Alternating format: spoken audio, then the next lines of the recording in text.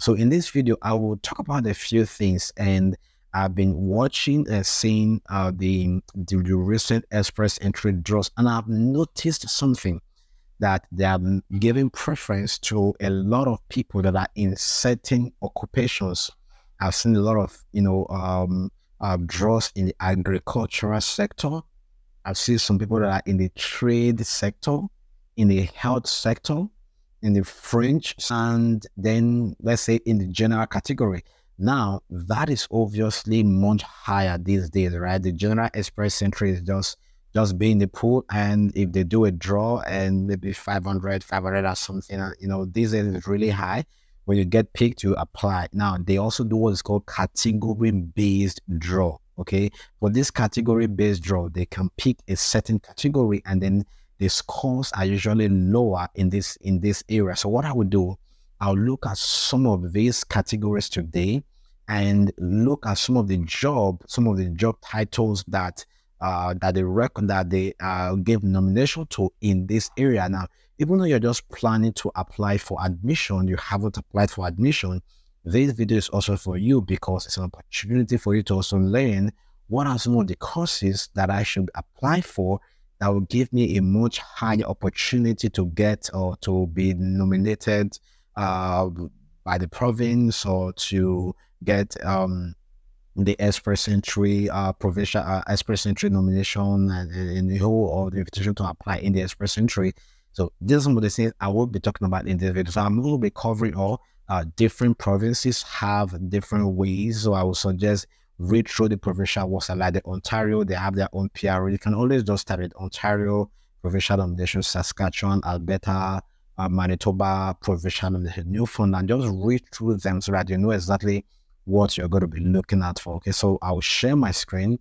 I will give you a rundown of how the express entry has been in the last couple of months, and and see which works for you.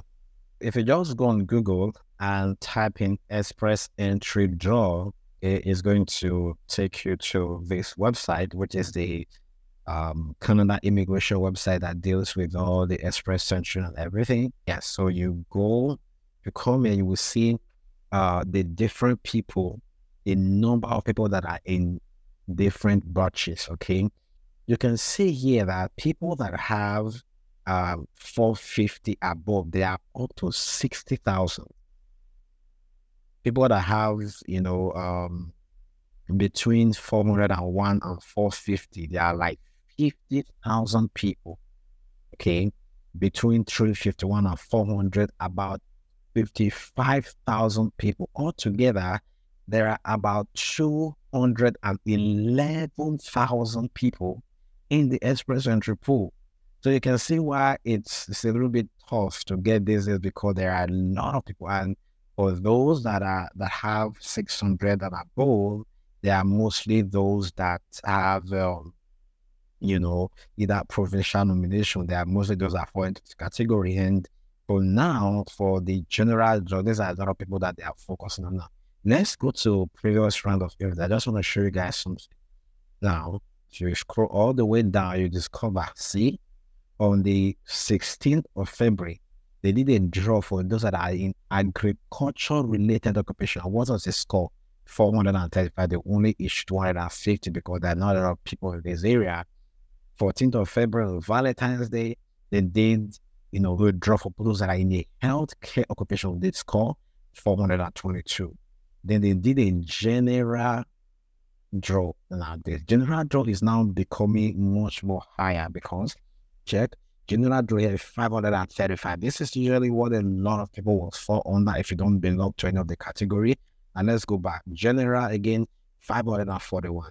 General 540. If you want to know how difficult it is to get this 570 points, just go to CRS calculator. You can simulate and put a few things by yourself to tell you what the score is. What the score is going to be. It's very, very difficult to score more than getting like 460, 470 in the express entry profile is tough. Crossing 500 even more difficult. Okay, the general, and you can see now, Greek only 386, transport 435, trade 435, STEM 481, French 470, general. This is crazy, 561. So you now ask yourself, if you want to apply for even a program, can I get a course that will make me to be able to fit into any of these different categories? Okay. Let's say, so I've already I will expand on the agriculture, there's STEM, there is healthcare, and all of this. So if I just click on this agriculture, this 285 draw to see you will see more information about, you see more information about the draw. If you scroll down, they did very few draws report that are butchers, either that are doing it retail or wholesale.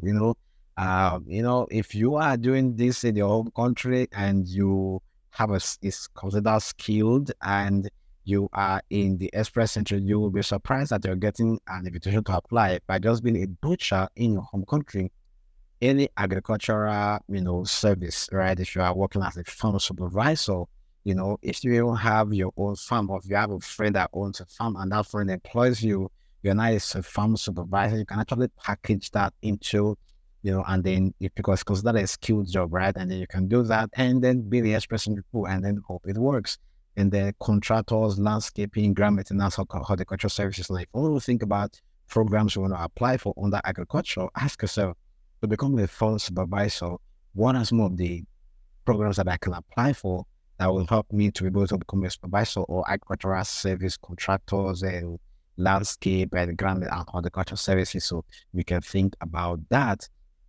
Then if I go back and look at those under the healthcare, okay, this particular one. So if I click on this, I don't want to see which particular category did they give draw to people in this health area. So if I scroll all the way down, I can see those that are specialists in clinical and laboratory medicine, especially in surgery. Like I said, difficult for international students to get out of these ones. Dentists, optometrists. Now, if you in your home country, that's one of the things I wanted to emphasize. Even though you haven't studied in Canada, if you are working in these areas in your home country, you have an opportunity, and at the express entry profile, you have an opportunity to be invited under this low score category, right? You're working as a chiropractor, and if you go to, just click on this, if you're working as a physiotherapist, kinesiologist, nurses, supervisor, registered nurses, right? If you are a physician assistant, licensed practical nurse, so you see that if you work as a nurse, in your home country, and you worked in there for like 1 year, you can actually do your West evaluation and then be the express entry pool and see what is going to happen, right? Medical laboratory technologist, sonographer, massage therapist, nurse aides, patient service associate and all that. Then if you go for the CA pharmacy, technician associate pharmacy, educational counselors, right? So either you apply from your home country, or you can also look at this and just see what are some of the programs I can apply in this area. Okay. Let's go to another one. We've looked at the healthcare. Under the general category, they just don't tell you a lot of things. If you scroll down, you don't really see a lot of things, right? They just say those that rank the most. Okay, that's just about it.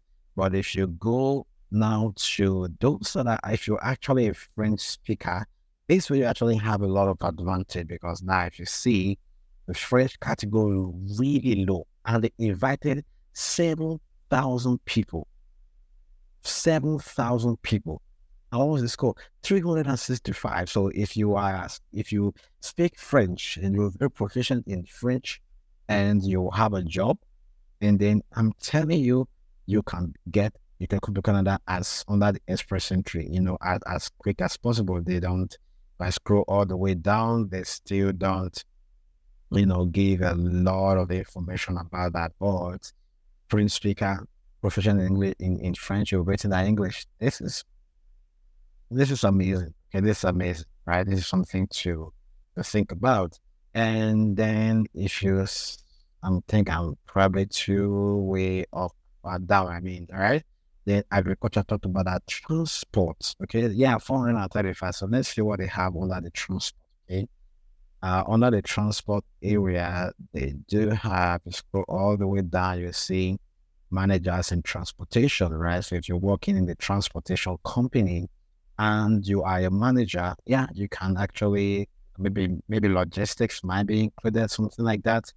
Aircraft maintenance inspector, pilots, flight engineers, critical desk officers. If you're working under the water transport, engineer officers in water transport, transport truck drivers, aircraft assembly, marine traffic regulators. So you cannot ask yourself, if I want to apply for anything, is there anything I can apply that I can do a course like this that I will be able to work, in an area like this in the future? So that's going to be your research to do. I'm not going to be doing that for you. So you do that. There is one more I wanted to look at, and that's probably going to be the trades. Yes.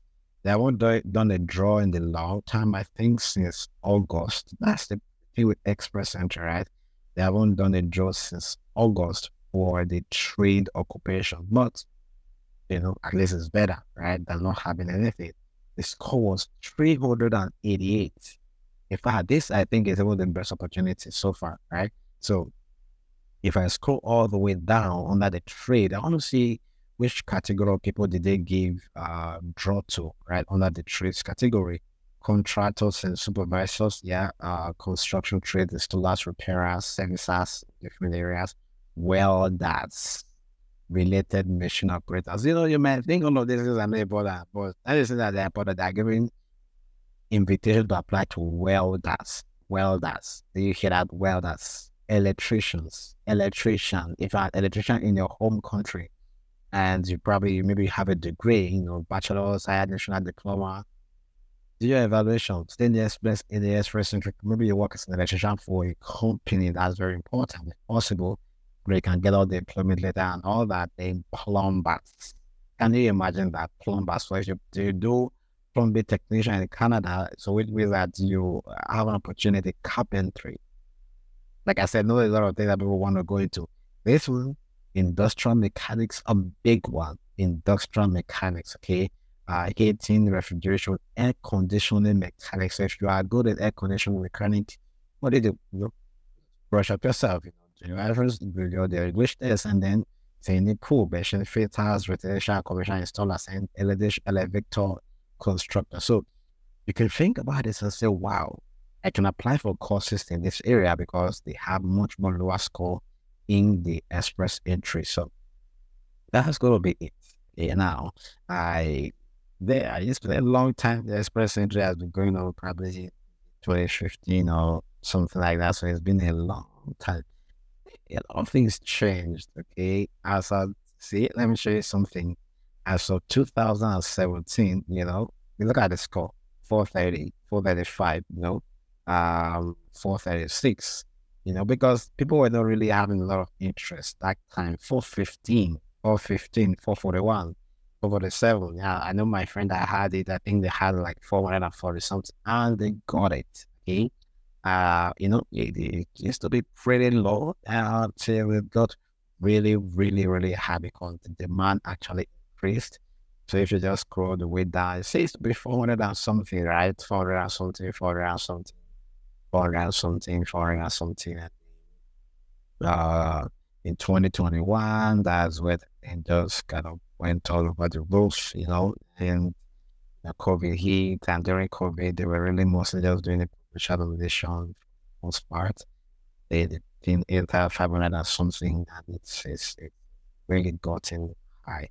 Now it's at 500 or something. So I hope it can go down so that other people can do whatever application that they want to do. So that's going to be for this video. If you want to talk to me one-on-one, there's going to be a link in the description. Just reach out to me and I'll be glad to help you if there's got any question that you have. Now, put in the comment section, okay, what particular route are you thinking of, that you think you meet most of the requirement, okay? Just put it in the comment section. Let's see other people that are interested, and then we can build a community. I will also try to respond to as many questions as much as possible, but just put everything in the comment section, and I'll see you in the next video. Check out the link in the description on the reach out to me for one mentorship. And if you haven't liked this video, I'll be glad to see that there's a lot of thousands of likes on this video and comments. And if you haven't subscribed, do what to subscribe, and I will see you in the next video. Cheers.